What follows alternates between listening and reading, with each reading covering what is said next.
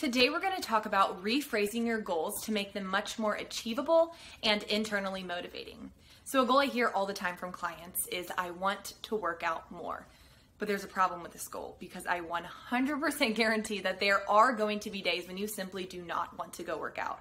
So you can't have a goal based on a behavior that may or may not change depending on the day, your mood, or your energy levels. Instead, have a goal based on the type of person you want to become.